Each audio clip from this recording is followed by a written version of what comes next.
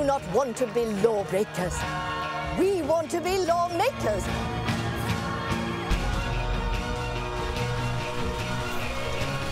The only way is forward. I'm worth no more, no less than you. We will win. I'd been thinking about making a film about suffragettes for many years, actually, and I hadn't learnt any of it at school. I was aware that there'd never been a big screen version of the story, and it seemed like this incredible slice of history that had changed the course of history, in fact, these women and what they did, and we owed this debt to them. And it also seemed incredibly relevant.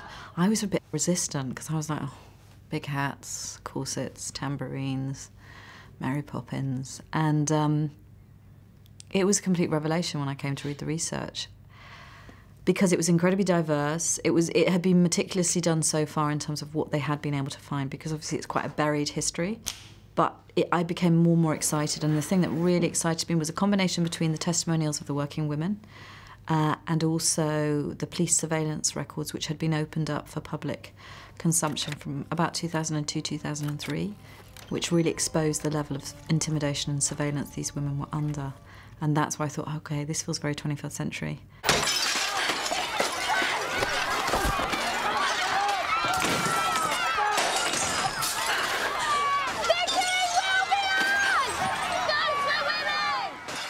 Suffragette came into my life about 6 months, I guess, before we turned over. I was asked to go and have a cup of tea with Sarah Gavron, who was thinking about making a movie about suffragettes. Of course, I didn't know there'd been a huge journey for years for them to get this film off the ground. But she talked very briefly about the world she was trying to create, which totally inspired and engaged me, because I thought, what, we're going to be talking about working class women in the suffragette movement? That's very interesting, you know, because we have these preconceptions about these women with time on their hands. You know, it's a very reductive image of the cause, that they were women who could afford to have a sort of hobby, you know. What we decided to do, after a long time of trying different routes, was to focus it in on this 1 year, 1912 to 1913, when militancy was at its height, and tell the story through working women. Could have made a biopic of Emmeline Pankhurst, who is the most extraordinary, compelling character, but that would have been a story of an extraordinary woman, and what we wanted was the story of the foot soldiers, of the working women, who were often at the vanguard of change in these movements, and they were one of the striking things about the suffragette movement, is it brought together women of all classes. We always look at the generals, we always look at the prime ministers, we always look at, you know, the great authors. We don't look at the people that read the books, we don't look at the soldiers who fight for that general.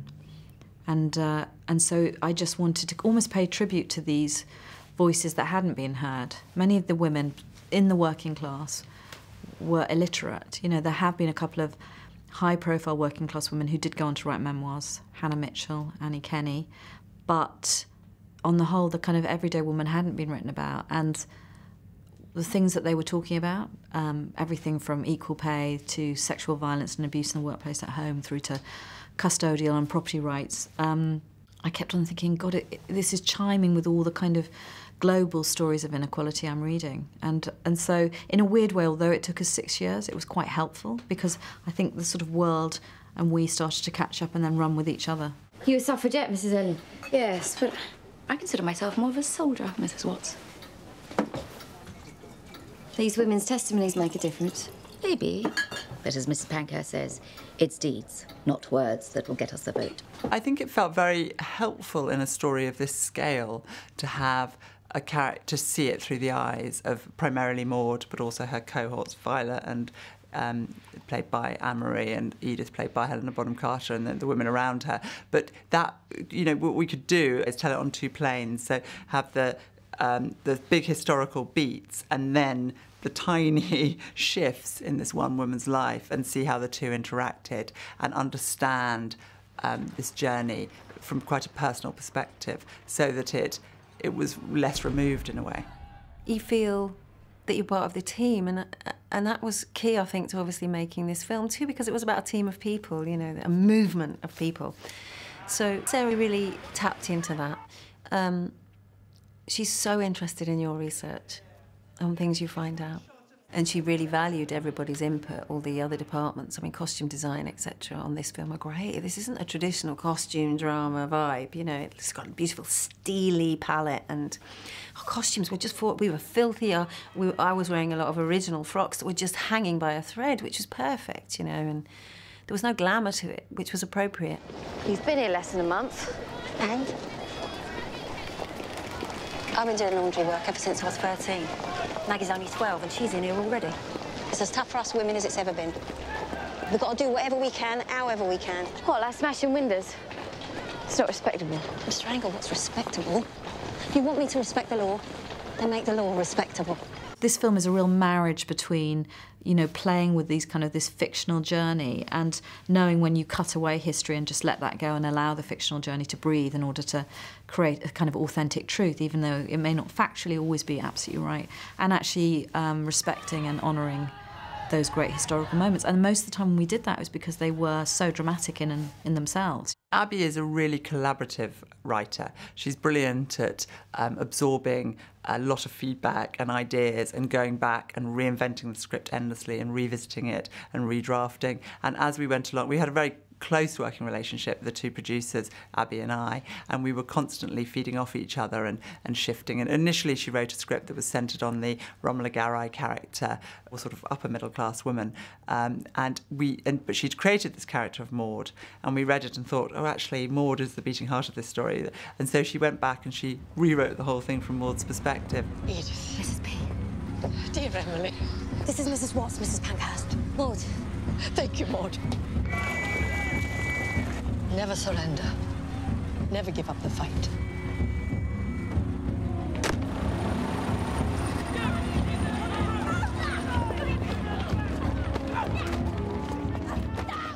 Recreating period London of 1912 isn't easy because lots of it was destroyed in the Blitz, particularly the areas that Maud would have lived in, the tenements, and also lots of it's been regentrified.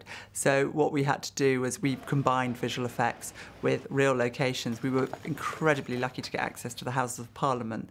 I said to the location manager quite early on, we have to get in there. That was the epicentre of battles, you know, it's so key. She said, well, no film crew ever has, no commercial film crew, but we were lucky, I mean, partly her tenacity and partly good timing, that we did get access. So we were able, and then we put in this request to take in 300 supporting artists and stunt people and period cars and horses and stage an anti-government protest, you know, in the very place that barred women for centuries. And there we were, this mainly female crew and cast doing that. And that felt very exciting, recreating history in the place it happened. And there's something about being in those real locations that adds a huge amount when you're shooting. Just to feel the presence of that building hanging over your head, to walk past sculptures inside the building that women had chained themselves to because there was a freedom of access at that point in history. One could wander in and out of the Houses of Parliament, which is extraordinary for us to imagine, but you could.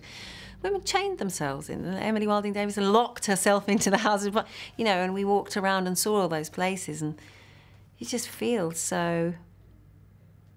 Well, we just felt very beholden and very grateful, you know, but also, yeah, I mean, it just gets the old nerve endings going. You don't have to do too much to tickle your imagination on that one, you know. You're an hypocrite. I uphold the law. The law means nothing to me. I've had no say in making the law. That's an excuse. It's all we have. We break windows. We burn things, because war's the only language men listen to. Because you've beaten us and betrayed us and there's nothing else left. Then there's nothing left but to stop you. What are you going to do? Lock us all up? We're in every home. We're half the human race. You can't stop us all. You might lose your life before this is over. We will win.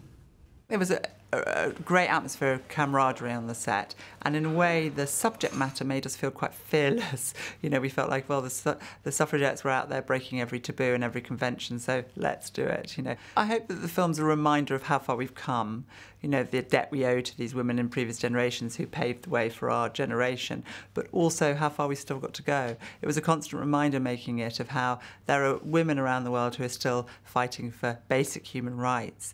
There are also people in general who are fighting inequality, and I hope that this film speaks beyond just sexual inequality towards the need for equality in so many areas. Passion is a good thing. Passion leads to activism. Activism leads to change. Change led to the vote. Use your vote. you know, at its simplest. I think it's that sort of equation.